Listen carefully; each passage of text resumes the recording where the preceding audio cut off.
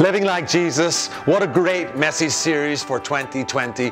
Every Sunday we're going to explore the lives of people in the New Testament who reveal what it really looks like to live like Jesus. Here's what John says: those who say they live in God should live their lives as Jesus did. Well, Mari Mai, and that's about it, sorry. It's really great to be here in Elanavanin. I've been more times than 15 years ago, but last time that I was here, the times I've come have tended to be very short just for political meetings, but it's really great to be back with you. And 15 years ago, things were very different. We were in Port Elizabeth, and it was a totally different thing. It's great to see what you're doing and taking the island by storm, and that's fantastic. God is blessing you and has blessed you and will bless you, and it's a real privilege. I bring greetings from Guernsey and our church there. I hope this morning that God will use to leave a blessing here for you. Sometimes when we're in the presence of God, and it was a real wonderful time of worship here and hearing the different languages being prayed for the different nations of the world as well. But sometimes in those contexts, God speaks to me, and I sensed that he wants to heal some people here today. So I'm just going to say what I think God has said.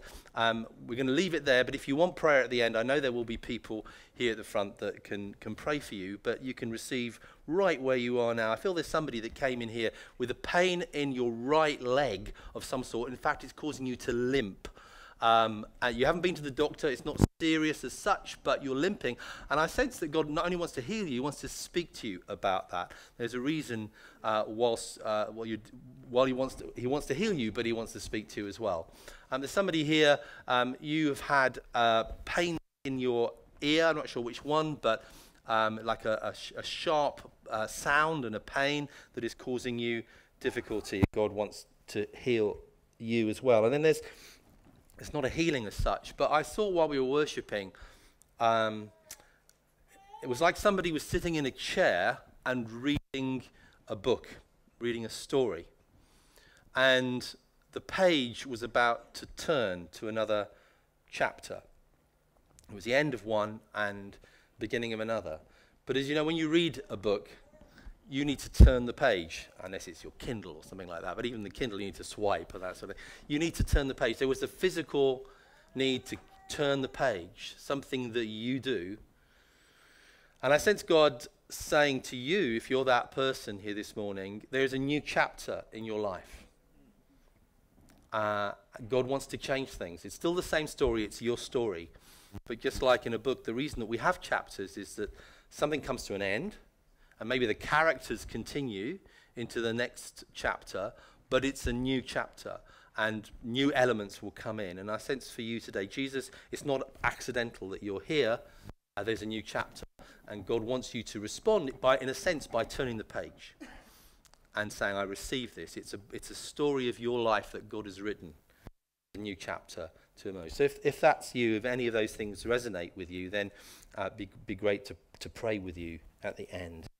I want to share, we'll start this morning anyway, in 1 Peter chapter 2. So if you've got a Bible, congratulations. And, or an iPhone or something like that. I'm going to read from the New King James Version, but it doesn't really matter what version you've got. It might come up here as well. We're going to read a few verses from 1 Peter 2 verse 9, just a few verses from there. But you are a chosen generation. Just say that with me. You are a chosen generation. In fact, let's say we are a chosen generation. We are a chosen generation. A royal priesthood. A royal priesthood. A holy nation. Holy nation. His own special people, that you may proclaim the praises of him who called you out of darkness into his marvelous light, who were once not a people, but are now the people of God, who had not obtained mercy, but have now obtained mercy. Amen. Beloved, I beg you as sojourners and pilgrims, so you might have foreigners and aliens, or words to that effect, strangers and aliens instead of sojourners and pilgrims. But I beg you to abstain from fleshly lusts which war against the soul, having your conduct honorable among the Gentiles, that when they speak against evildoers, they may, by your good works which they observe, glorify God in the day of visitation. Now, I'm going to ask you a question that I quite often ask when I'm around and about and preaching. And as Jonathan said, we're involved very much in France. We planted our first church in the city of Rennes, in Brittany, in the late 90s. And then little by little, we've planted a few, adopted some, and sort of extended congregationally and things. Now we've got churches or church plants in 15 cities and towns in France, and one in Geneva and one in Brussels as well that is also French-speaking or partly French-speaking. All the ones in France are totally French-speaking. So sometimes people say to me, I'm moving to France or to a town in France, and where's the nearest church I can go to? And you recommend a church. So I say the name of a church that they could get to. They say, do they speak English? So I said, well, they might speak English, but, it's a bit like saying, well, do they speak Swahili in France? I mean, they worship in French. We want to reach the French people, and so when we send any missionaries over there, it's to speak French and reach the French people. They're not expats. Amen. I mean, there are English people in the churches, but we want to reach people where they're at. Amen? Because our Saviour, Jesus, came down to earth and became like us. He became a human being. He associated with us. That's what missionaries do. So I was going to ask you this question. Put your hand up if you're a missionary here.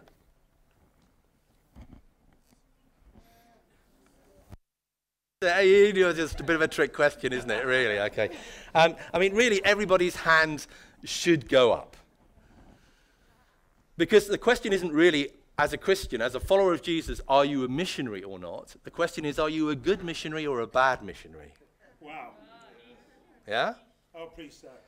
So the phrase here, which you find in Peter, and it's not just unique to Peter, Paul uses the phrase, and it's used in the book of Acts as well, where it talks about strangers and aliens, or sojourners and pilgrims.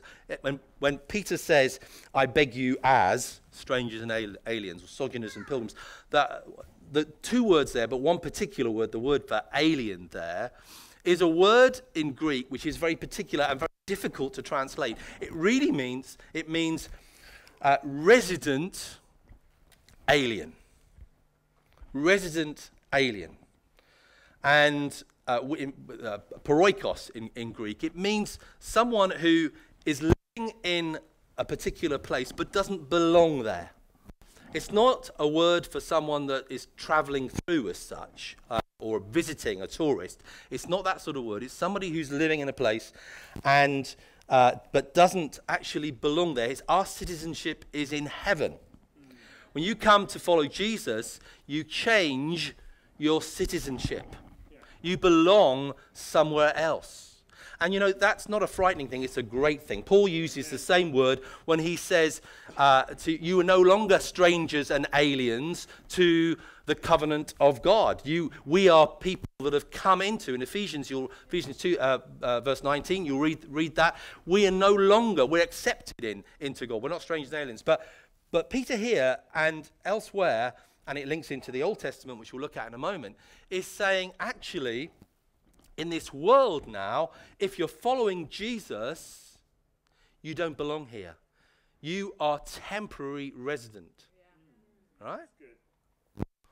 So you are a resident alien. Just turn to the person next to you and say, you are a resident alien. I've got 3 daughters. They're all pretty much grown up now. 2 of them are married. We've got one grandson, another one on the way in a couple of weeks' time, which I want to get home to Guernsey tomorrow if I can. and I've got a young daughter as well. But when they were all born in Guernsey, and my wife Judith comes from London, and they used to like to tease Judith that on our marriage certificate, I don't know if it's the same here in the Isle of Man, but in our marriage certificate, where it said nationality and that sort of thing. For me, obviously, I was a Guernsey born and bred, but it said alien for Judith. This comes from the old French, and so, you know, my mother's an alien. But we are resident aliens. Now, it's interesting that Peter here is saying, he's telling us there's a way that we are to live if we understand that we are resident aliens here in this world. Right. And it's an important way. He's talking about our conduct, our behavior, verse 12, among the Gentiles, and by that he means those who don't follow Jesus. And then he says this amazing thing, that when they speak against you as evildoers. Now, let's just think about that. Peter is saying when, not if. He's saying when the world outside looks at you as a follower of Jesus and speaks against you as an evildoer, when that happens, it's important that your behavior is such that the way you live, the choices you make, the things you do, it's important because your citizenship is not here, it's in heaven. That's right, yeah. It's important that even though they will say some stuff to you and you think, that's so wrong, and I want to defend myself, and I want them to know that they're wrong, I'm not an evil person, I follow Jesus. Even when that happens, there will come a day, he calls it the day of visitation, when they will glorify God because they will have seen your good deeds. Amen. Now, we're not saved by our good deeds. Amen? Amen. Right? We're saved by grace.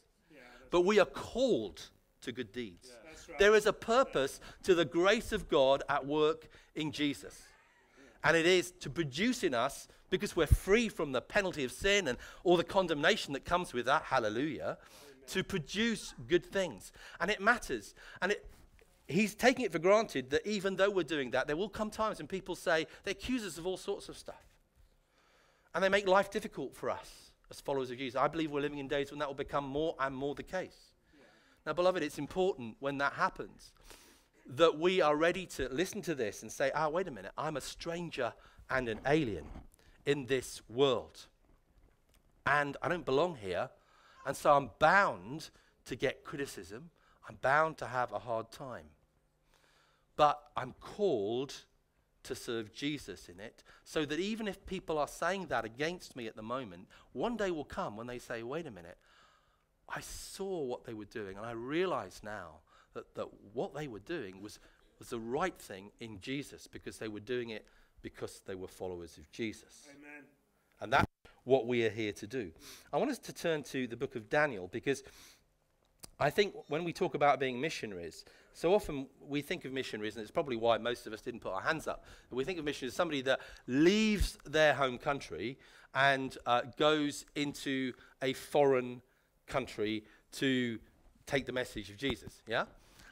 But we're living in an age where really, when you stay at home, where we are in the West, the world around us, the culture around us is changing so rapidly that you don't need to go anywhere. It is just foreign now when you look around, yeah? Yeah. Because the remnants of Christian ethics in the world are just dying fast, rapidly. And that in some ways is sad, and it's one of the things which prompted me to get involved in politics. But I'm not involved in politics to win debates. And we shouldn't be involved in anything to win in that sort of way. I'm there to win hearts and minds. That's right, yeah. And I recognize that I will do that more through my behaviors and the way in which I choose to live honoring Jesus, being filled with his Holy Spirit, and recognizing that what God does in me and through me is far more powerful than I can imagine or do if it was just down to my own being. That's what matters the most. Well, in the book of Daniel, and we're going to read, probably actually most of the first chapter. So we'll just read this. I'll just recap a bit of the story because we're going to rush through it a little bit. What we have here is a country Israel had split into two. The kingdom of Judah had been taken under the empire, the largest empire the world had known at the time, the Babylonian Empire. And Nebuchadnezzar was the head of that empire. And the Judeans had revolted. And so Nebuchadnezzar decided that the only way he was going to control this rebel people was to take drastic action. And we're just going to read some of the first chapter of Daniel. In the 3rd year of the reign of Jehoiakim, king of Judah, Nebuchadnezzar, king of Babylon, came to Jerusalem and besieged it. And the Lord gave Jehoiakim, king of Judah, into his hand with some of the articles of the house of God, which he carried into the land of Shinar to the house of his God. And he brought the articles into the treasure house of his God. Then the king instructed Ashpenaz, the master of his eunuchs, to bring some of the children of Israel and some of the king's descendants and some of the nobles, young men in whom there was no blemish, but good-looking, gifted in all wisdom, possessing knowledge and quick to understanding, who had ability to serve in the king's palace and whom they might teach the language and literature of the Chaldeans. And the king appointed for them a daily provision of the king's delicacies and of the wine which he drank, and 3 years of training for them, so that at the end of that time they might serve before the king. Now from among those of the sons of Judah there were Daniel, Hananiah, Mishael, and Azariah. To them the chief of the eunuchs gave names. He gave Daniel the name of Belteshazzar, to Hananiah, Shadrach, and to Mishael, Meshach, and to Azariah, Abednego. But Daniel purposed in his heart, listen to this, Daniel purposed in his heart that he would not defile himself with the portion of the king's delicacies, nor with the wine which he drank. Therefore he requested to the chief of the eunuchs that he might not defile himself. Now God had brought Daniel into the favor and goodwill of the chief of the eunuchs. And the chief of the eunuchs said to Daniel, I fear my lord the king, who has appointed your food and drink. For why should he see your faces looking worse than the young men who are your age? Then you would endanger my head before the king. So Daniel said to the steward, whom the chief of the eunuchs had set over Daniel, Hananiah, Mishael, and Azariah, please test your servants for 10 days, and let them give us vegetables to eat and water to drink. Then let our appearance be examined before you, and the appearance of the young men who eat the portion of the king's delicacies. And as you see fit, so deal with your servants. So he consented with them in this matter and tested them 10 days. And at the end of 10 days, their features appeared better and fatter in flesh than all the young men who ate the portion of the king's delicacies. Thus the steward took away their portion of delicacies and the wine which they were to drink, and gave them vegetables. As for the 4 young men, God gave them knowledge and skill in all literature and wisdom, and Daniel had understanding in all visions and dreams. Now at the end of the days, when the king had said that they should be brought into, the chief of the eunuchs brought them before Nebuchadnezzar. Then the king interviewed them, and among them all, none was found like Daniel, Hananiah, Mishael, and Azariah. Therefore they served before the king. And in all matters of wisdom and understanding about which the king examined them, he found them 10 times better than all the magicians and astrologers who were in his realm. Thus Daniel continued until the 1st year of King Cyrus. I believe this story, and I encourage you to read Daniel if you haven't. We know Daniel in the lion's den, all that sort of stories, but actually there's a lot of detail here. Is a story for our time. Because can you imagine what it would have been like? Nebuchadnezzar thought, I'm going to deal with this rogue nation once and for all. I'm not just going to quash their rebellion. I'm going to take from amongst them some of the best young people and all the king's family, so that never again are they going to find a leader rising up amongst them. And I'm going to bring them to Babylon, and I'm going to take them through Babylon University, and I'm going to give them all the culture of Babylon so that they will become used to Babylon. And they will speak our language, and that they won't be encouraged to lead or to take on a rebellion anymore in Judah. That was his plan. It was a good military strategy. He used it since. Many leaders have done so.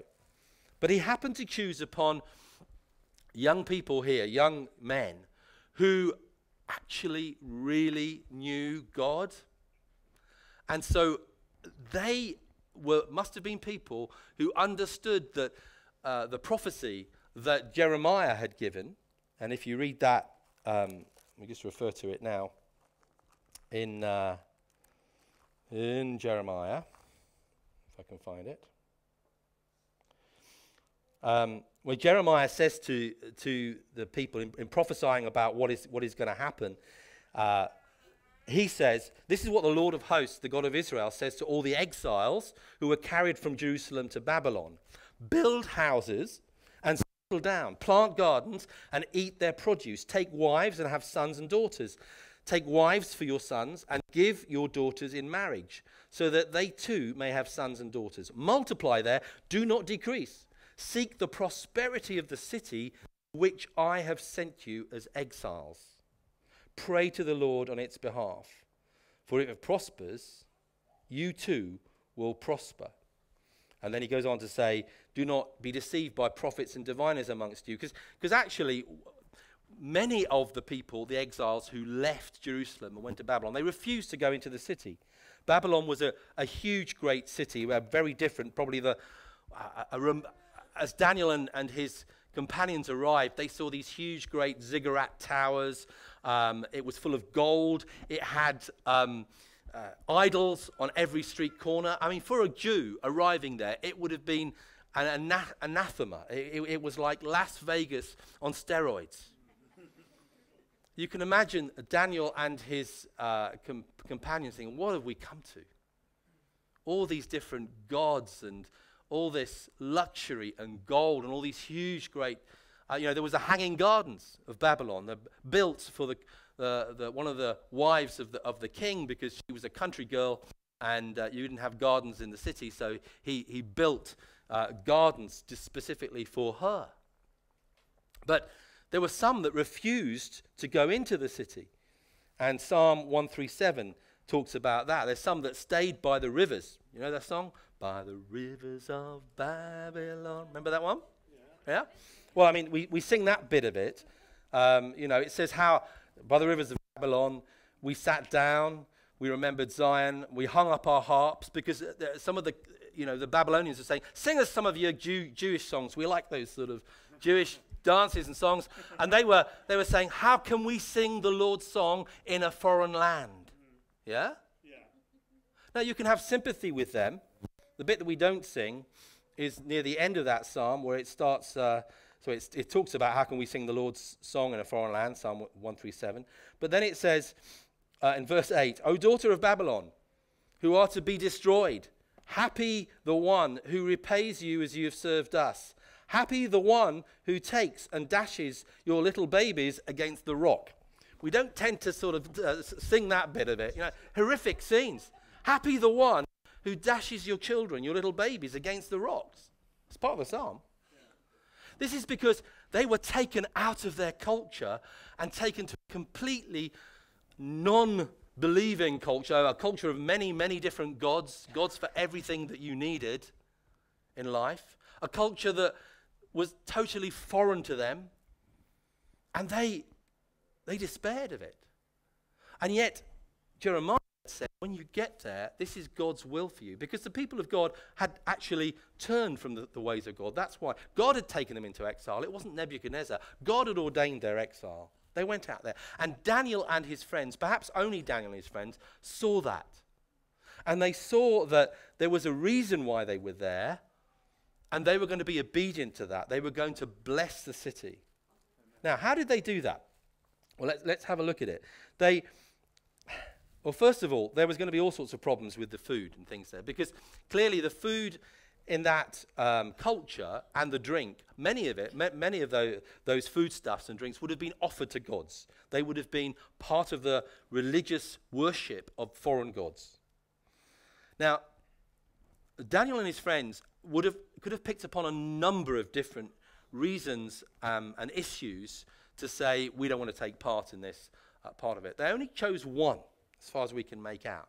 I mean, they could have, it was wrong for a Jew to walk past any idol without tearing it down. That was part of the Jewish culture. If you saw an idol, you had to tear it down. Daniel only chose to say, well, we're not going to have this food that has been the meat and the wine that has been offered to gods. And the way he goes about that is actually very interesting. So the chief of the eunuchs is like the emperors, the king's chief of staff. And we won't go into the sexual issues of the eunuchs at the moment, but it's chief of staff. So he talks to the chief of staff and he says, look, we're not going to eat this stuff that's been offered to idols. So we'd rather you don't give it to us. Now, that was a problem for the chief of staff because he said, well, crumbs, you're going to look emaciated and ill if you don't do that. And Daniel said, give it a try. Let's do it for 10 days. And if it doesn't work, well, we'll go back to where we were before. But at the end of 10 days, of course, Daniel and his friends looked healthier and better than those that were the normal people eating the normal food and wine at the king's table. So what he had done is proven that his God was in charge. Amen. That his God was sovereign and it wasn't down to his diet. I don't think Daniel here is saying vegetarianism is the best way forward because that isn't part of Jewish. I knew I'd get some amens for that. That isn't part of Jewish culture. It's not that. He's saying here, I'm choosing something here to show you that I'm not going to compromise. At the same time, they became educated. They learnt the language. He went through university effectively 3 years, learned all the culture there. And as you know from the rest of Daniel, he became, and his friends became, some of the best advisors to the king there. See, we're living in a foreign land, a bit like for us, for Daniel. We haven't gone 1,000 miles to a different place, but now the environment around us, the culture around us is totally different than what it was 20, 30, 40 years ago. Right, yeah. We look around, and things that would have been heinous and would have raised eyebrows at very least from people in the culture around us who probably weren't followers of Jesus, but nevertheless had that background. Nowadays, you'd blink. You just don't care. Look at the advertising that goes on today. Look at the internet and all of that. I mean, a culture around us is the most foreign to Christian culture than probably it's been for centuries. Now, how do Christians respond when the culture around them has changed and is different and is sometimes oppressive and sometimes hostile to the Christian message? Well, Andy Crouch, in his really good book, Culture Making, which I encourage you to read that, he talks about 4 different ways in which Christians over the centuries have responded to that. And I'm just going to highlight some of them now. And I think it's quite useful for us because we can respond this way sometimes. Now, there's good parts of these 4 different ways, but the trouble is when they become when they become responses that are not done in a deliberate and thoughtful fashion, when they become postures, that are positions that we take, that's when the dangers arrive. So the first is this, that we can, as Christians, condemn the culture around us. Now, brothers and sisters, sometimes it's right to condemn things in the culture around us. Human trafficking, sex slavery, it's right for us to condemn that. I'm not saying that's the case, but let's just take some examples from the 20th century. So, for example, about 100 years ago, when the cinema industry and theatres started taking off, many Christians just condemned all of it. Yeah? In fact, I grew up in a sort of little evangelical bubble in Guernsey where you certainly didn't go to the cinema on a Sunday, right? And you certainly, if you went to the cinema at all, you talked about it in hushed tones. So it was still around in the 1960s and 70s. But 100 years ago, many Christians, when they saw the rise of this in Hollywood and all of that entailed, they condemned it. They threw rocks at it and said, this is terrible and it's ungodly and it's going to produce all sorts of things. Condemnation is a position that historically many Christians have taken when they see the culture around them become ungodly and unbiblical. I mean, it's sometimes the cause of Christians to retreat from culture.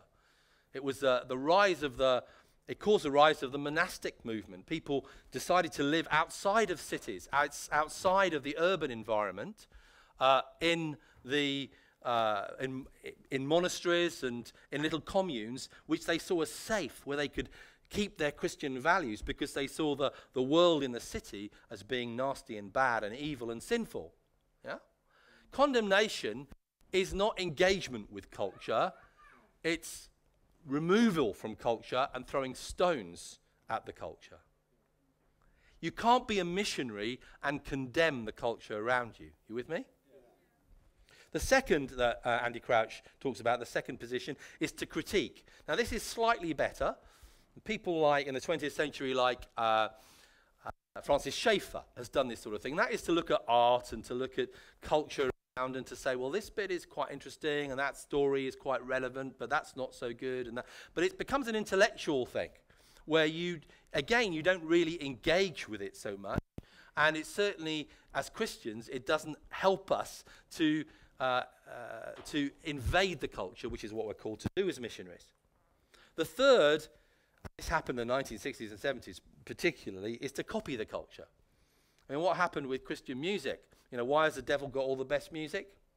Well, remember that sort of idea around? So we copy the sort of music of rock and roll and all that sort of stuff. I mean, the trouble with contemporary Christian music is it's not, we all know, it's not contemporary. It's about 5 to 10 years behind all the rest of the stuff. But nevertheless, it's copying what's around. And, you know, if that culture around is, some of it's okay, so let's use some of it in our Christian setting.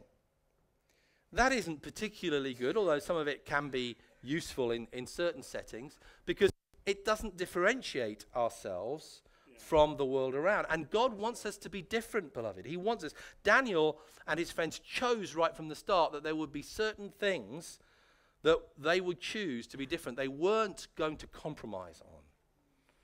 God is calling us today not to compromise on everything. And the fourth area that Andy Crouch talks about is becoming consumers. And that is, we've seen probably in the last couple of decades, is where sadly many Christians have just blended with the rest of the society. Yeah. Now, I'm not suggesting we go back to wearing our Sunday best on a Sunday like I did. I always had when I was a young boy, had a suit to wear to go to the Methodist church that I went to on the Sunday and that sort of thing. I think it's fine that we dress like, you know, when Christians don't dress like the rest of the community, that is very odd. But nevertheless, we are not called just to be consumers, where there's nothing that makes us any different. That's right. Right? Yeah. You are called to be different because you are citizens of a different place. Right. You're citizens of a different nation, of a different environment, of a different set of rules and laws. We are under the law of the Spirit of life in Jesus Christ. We're not under this world. Yeah. And the story of Daniel is a story of people, Daniel and his friends, who chose to live in the world, in their culture. They didn't leave it. They weren't down by the rivers crying over what had happened in Jerusalem. They were choosing to take the message of their culture to the culture around them. Beloved, if we're going to be real missionaries today in this culture that's rapidly changing and can't even agree with itself, because it's very true to say we are in a multicultural environment, a multicultural society, then we need to be absolutely certain of the Word of God and what God is choosing us to do. He wants us, the word here teaches us to bless those around, even if they're antagonistic towards us. How do I love those in my world, in my workplace as a politician? And the vast majority of people that I meet are not only non-Christian, they're at least slightly antagonistic towards Christianity. How do I learn to love them and bless them? It was quite a big shock to me. I got elected first into our assembly in Guernsey 20 years ago. And apart from a 4-year gap when I chose not to stand, I've served in some form. When I was chief minister and responsible for foreign affairs at that time, I remember one of my first visits to Brussels to represent Guernsey. And I didn't want to be ashamed of the gospel of Christ. We never be ashamed of that. So my bio, which everybody we met got a copy of, I got copies of theirs, said Jonathan is an evangelical Christian pastor. And at one lunch event, I will never forget, I was sitting there with a number of members of the European Parliament and ambassadors and the like. We're having a very convivial lunch. And a member of the Green Party from Holland was sitting next to me. And he said, I've read your bio. I said, oh, good. I thought this is going to be interesting, I'm sure. He said, and let me get this straight. He said, you are you're a believing Christian. So I said, yes, that's right. He said, you're an evangelical believing Christian. So I said, yes. I said, amazing, crazy. So he said, not only that, he said, you're an evangelical leader. You're a pastor. So I said, yes, that's right. He said, that means you really believe that stuff. So I said, yeah, I do, yeah. He said, so let's get this straight, he said. So you are the sort of person that, so you hate gays, you're down on women, and you approve of the abuse of children. He wasn't joking. I had 15 minutes to try and undo some of that. And I realized that his worldview of Christianity was so totally different. I had to change my language to speak to him. You with me? Yeah. Missionaries, if they go to France or to India, they change their language if they want to reach the people there. Yeah, that's what we were saying earlier. Brothers and sisters, we need to learn a new language for the world around. I don't call myself a Christian in my bio anymore. That might sound like a very negative thing, but I say I'm a follower of Jesus. Now, I prefer that, actually. A Christian was only invented, a word that was used later on in that, but followers of the way or followers of Jesus was quite common. Now, what I find, strangely enough, even though it's probably more explicit than saying a Christian, but people say, that's interesting, it says in your bio you're a follower of Jesus. What does that mean? And I get into a conversation with them, because many of them, they haven't got a problem with Jesus, they don't really know much about him. But I don't need to get into what the media has portrayed in terms of Christianity and the church and right-wing evangelicals and the like. I don't need to get into that when I'm conversing on that basis. I'm learning how to communicate to this gospel around. I'm still a learner, but I encourage you to be a learner, just as Daniel and his friends were learning how to do that. Let me tell you an encouraging story that's come as a result of that. I wish I had more of these, but here's one. So on another trip, actually to Brussels, a couple of years ago, I had another one of those meetings, and there was a different group of people at the lunch event, and I got into conversation with somebody near me, and there was another guy that was sitting opposite, who I didn't really get introduced to, but I recognized him, and he occasionally asked a couple of questions in that, but I didn't think any more of it. It was like when you go to a dinner party or something like that, and you don't quite remember because you haven't said very much, but he talked across the table, and that was it, and it just disappeared from my memory. 6 months later, I was there, and I was at an event where I'd spoken, and the Chief Minister of Jersey had spoken, and we had about 100 people in the room, various representatives from different European nations.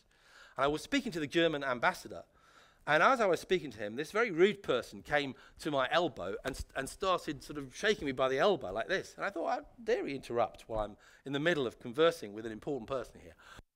And I looked around, and I saw this guy, and I said, well, excuse me, I'm speaking here. And he looked familiar, but I couldn't quite place him. And then I realized he was that guy who had been sitting opposite me 6 months before. He was a Slovak MEP, didn't know his name.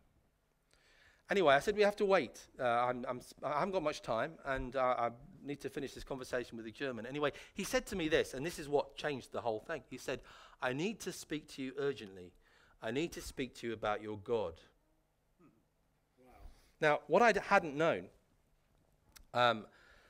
was that Stefan, his name, that 6 months before, when we had been around the table, and probably not many people knew, his marriage was in a crisis.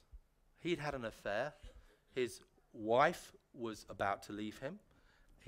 One of his daughters had a serious drug problem and tried to commit suicide. And he had read my bio and he eavesdropped on the conversation I was having with somebody else. As a result of that, he looked up our church online, downloaded lots of sermons, listened to my series on Esther, which is quite remarkable because Esther is the only book in the Bible that doesn't mention God, and got converted. Now, that evening I saw him back at my hotel. He was waiting there, and he said, he was in tears, and he was one of the sorts of guys, the Holy Spirit was so at work on him that it didn't really matter what I said, he was going to give his life to Jesus, right? God, I could have read a telephone directory out to him. He would still have given his life to Jesus. He was so ready. Now, what did I do? Nothing. I was just present. Beloved, we've got to be present in this culture. Amen. There's an incredible power when God is present. We had it before. We've got it now. God is present in the place, but he's present in you when you go out there. When you go to your work, if you do tomorrow, and in your family and in your friendship groups and that, all of that, when you're present, you've got to be present to do it. It doesn't take very much. I often say I haven't got much in my briefcase. I didn't set out to be a politician. I don't really know what I'm doing most of the time. But I do know this, that God lives in me. Amen. I was a student in France. I studied philosophy years ago, not that I learned much from it, but we had a philosophy teacher at the Sorbonne in Paris who came in one day, and it was a large theatre, probably about 3 times the size of this. And he said, I want to show you something this morning. I'm going to ask you a question. He had a little candle, a tea light or something like that. And he said, I'm going to ask in a moment for all the lights to be turned off. Can this little candle light the room? And of course, none of us thought it could. We said, no, of course not. It's far too tiny. Anyway, he asked for the lights to go off. He lit the candle and he put it there. And to begin with, he couldn't see much. And then suddenly, you began to see people's faces. You began to it was very dim, but it had an effect that was so pronounced. Brothers, it's so dark out there today that you might think your light isn't very bright. It doesn't take very much to do that. Amen. Praise God. Brothers and sisters, we have a power at work in us, and never mind what our faith is today, that can change the world around us. Amen. That's right. If you let the Holy Spirit do that. Yes. So I'm going to finish with a challenge. We're called to be not condemners of the culture, not critiques of the culture, not to copy the culture even, not to consume the culture. We are called to create the culture. And we do that by engaging with those around us. There's a wonderful statue in the British Embassy in Washington, which has a picture of, it's a statue of Churchill, and he's in movement. He's got his foot out like that. And that's because, you probably know, embassies are the only part of a country that belongs to a different country. Yeah? The laws in an embassy are not the laws of the land it's in. They're the laws of a different country. And Churchill is over the line of the British Embassy into American soil. And it's that movement thing. And we are ambassadors here. We're in the safety of the presence of God and the people of God. But we step over a line every time we go out into the culture out there that is different. And sometimes we'll be hostile. Yeah. And as Peter said right at the beginning, it's not if, it's when they speak evil of you. That's right, yeah. We need to know we have the power and the presence of the Holy Spirit working in us so that we're sent. Can I encourage you just to stand where you are? I'm going to pray for you, and then I'll hand back. Father, I pray for this wonderful church and its people that you have called to serve this place, this island, this nation, and this culture. And I pray that many missionaries will arise out of this people, out of this group today. I pray many people will feel that call and will know that even if they feel their light is small, that they can make a massive difference in the darkness around them. That we can see Daniels here to rise up, that will be willing to take a stand and not be ashamed, and do so in a civil way that honors the people around, but at the same time says, God, Jehovah is my God. I follow Jesus. I don't follow someone else. And I pray, Lord, that you would fill them with your Holy Spirit so that there's no fear, for perfect love casts out all fear. And they will be equipped to see more and more people come to know Jesus as their Savior. Hallelujah. Amen.